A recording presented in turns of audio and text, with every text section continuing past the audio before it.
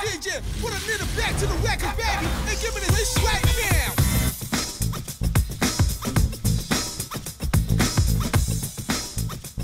Hey guys, what's up? Aaron24 here, and today I'm actually going to show you a cool way in Advanced Warfare to make bots set up for you.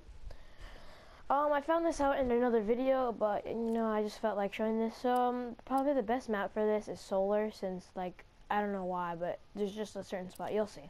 So then for mode, you're not free for all. I don't know what I'm doing.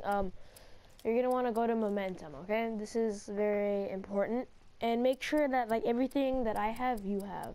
So you're gonna want to put 6 friendly bots, and you guys are probably wondering like why, like oh you probably need enemy.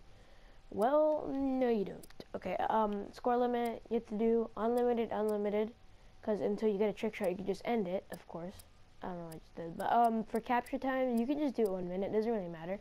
As long as both of these are to 1, because if flag count, if let's say you have at 5, they'll start moving to different spots, but if you have it at 1, they'll stay in the same spot, so like, you don't have to worry about them moving. So right here, team switching enabled.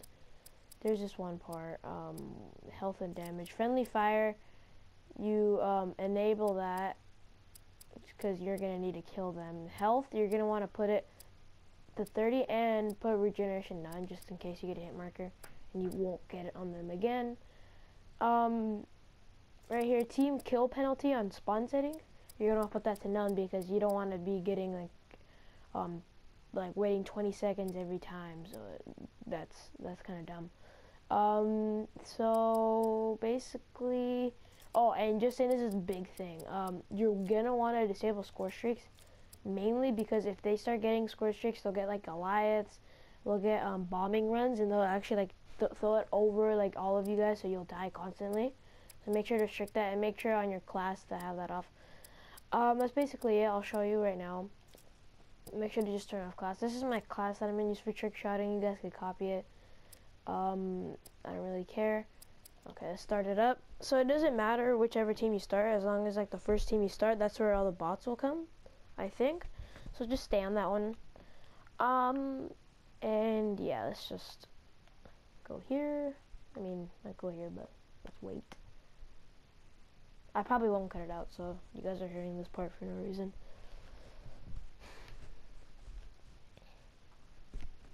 Okay, almost done. Okay, so I'll just pick Atlas. You don't have to pick Atlas, you can pick anything else. So you guys will most likely spawn here with your team, and I'm gonna have it at 20. So actually no, I think I only have it at 4 right now. Yeah, let me put it at 20.